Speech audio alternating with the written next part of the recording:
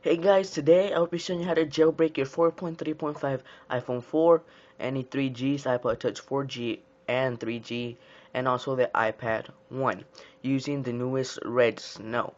So, alright, so to start this tutorial, the first thing you want to do, always connect to USB first. That's the first step in every jailbreak. Now, what you want to do is open up Redsn0w. So, I still have it in a zip file, so it might take a while here, but I don't think so. That's how my computer works, and that's all. So now open up Redsn0w.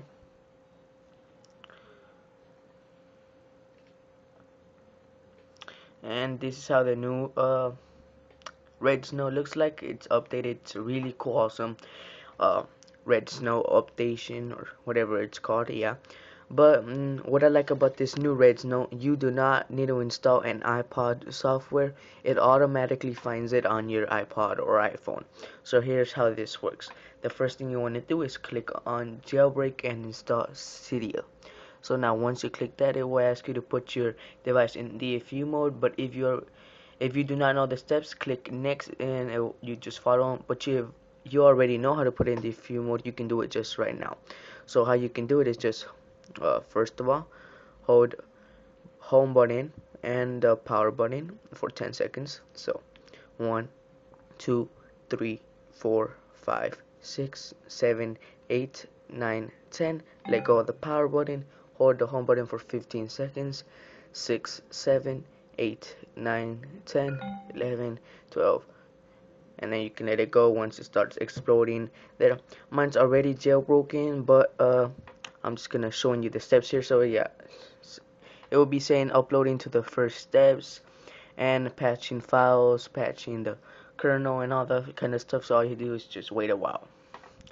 And if your iPod, you all may already know, but for those jailbreakers that just this is your first video, it will turn white screen. That means completely normal. And there you go. Now it's waiting for reboot. So now it's about to reboot here. And there's the jailbreaking data, patching the kernel. Is rebooting the iDevice right now. You probably cannot see that, but it actually is. And now there you go. Now right here you select your options. You can install Cydia, install a custom bundle, enable battery percentage, and enable multitask gestures. So what I'm going to be using is install Cydia and battery percentage and also the multitask gestures.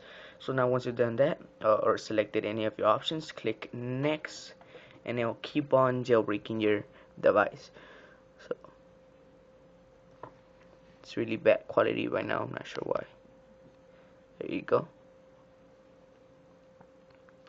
So yeah, it's still jailbreaking, and as you can see on my iDevice, it does say downloading jailbreak data.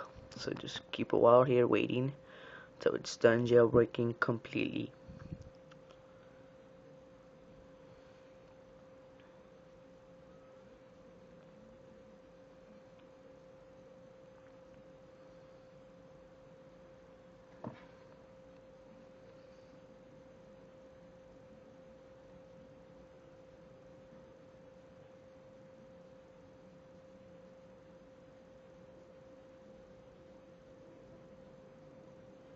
You guys can just skip to the next part if you already know, or if you're on this step, you already do skip to the next part just in case you don't want to mess up or something. But you don't have to wait. Unfortunately, I do. So yeah, you can skip to the next part.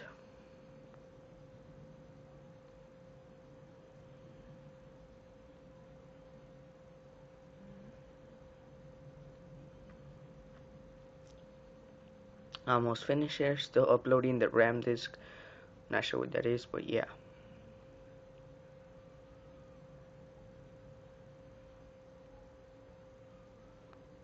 Uploading kernel.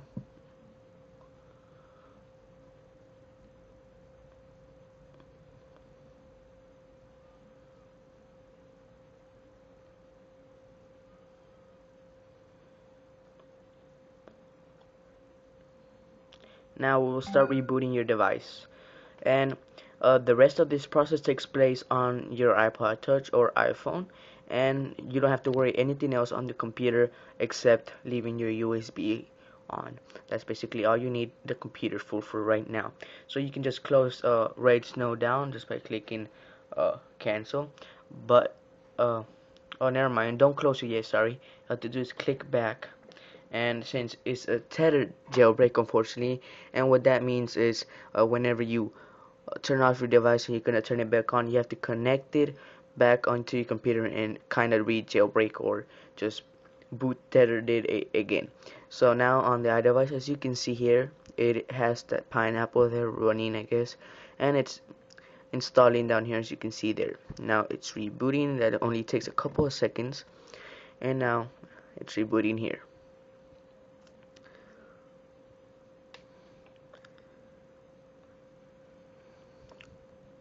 Again, do not close Redsn0w. That was a mistake I made earlier. Do not close it down. It's really important. Well, you can close it down, but you will have to open it back again.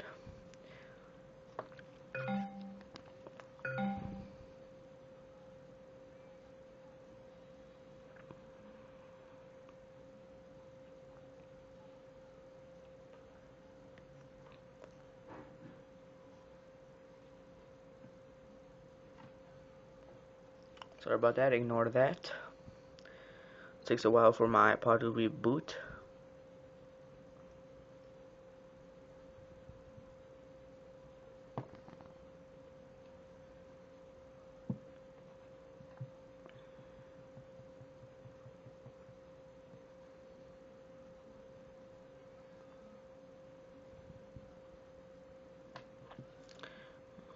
I forgot to say that this version of Redsn0w is a 0.9.9b1.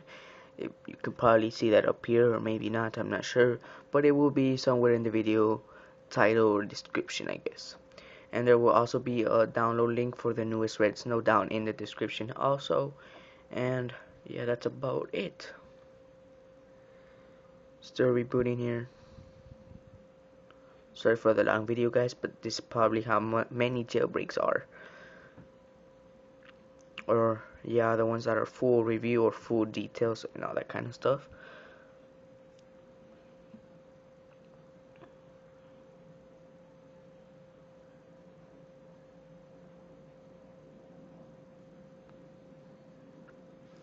I am not sure why it's taking this long. It's not really like this at all.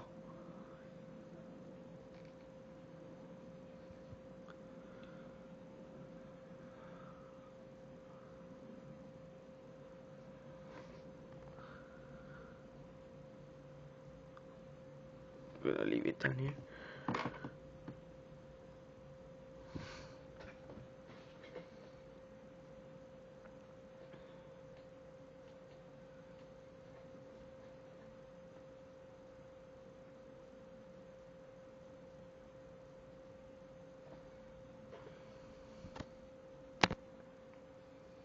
Okay, I think it's about to be done turning on, I guess, because it just said on the computer again, warned me, or it's popped up that it's almost completely done and it's connected to the computer.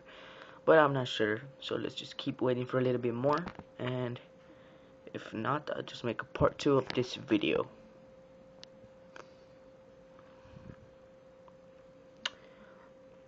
Or maybe not. I'll just explain the steps right now, just in case it's not done booting up, I guess. So basically, once you turn it on, Cydia, you won't be able to open up Cydia yet. So it will be blank, a blank icon, and it will not show Cydia on there. So what you want to do is, obviously that's what Redsn0w is for, the tethered jailbreak. So if you close down accidentally Redsn0w, or you closed it down when I said to close it down, because I said it accidentally, all you have to do is open up back Redsn0w, and here it goes. And up here.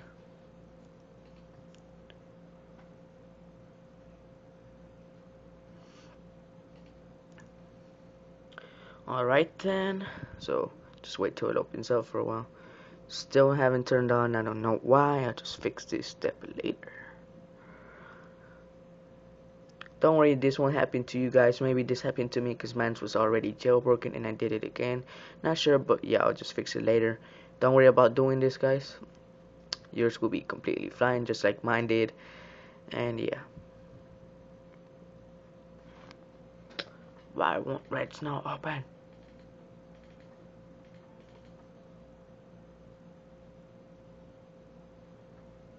Okay, now if you just click slide it down real quick. If you just click Redsn0w, I mean extras obviously, and just click yours will be turned on, but all you have to do is click just boot right here in the tethered. You probably cannot see that, but it is right here, right there. So you just click it, and I'm gonna be showing you right now. Put your iPod on DFU mode. Hold both for 10 seconds, the power button and the home button, till it turns off. 1, 2, and now let it go. Hold home button for 15 seconds, obviously. 7, 8, 9, 10, 11, 12. Blah. There you go. It will be exploring. Your iPod will turn on, and Cydia will be completely normal. You can just use it and enjoy, I guess. This is normal again. Yeah. Well, your iPod is finally jailbroken once you completed all these steps. Don't forget to comment, rate, and especially subscribe, and I'll subscribe right back if you send me a message, which would I say in all my videos. So yeah, I need the subscribers, guys. Please help me out. Now, this is Touch Expert signing out.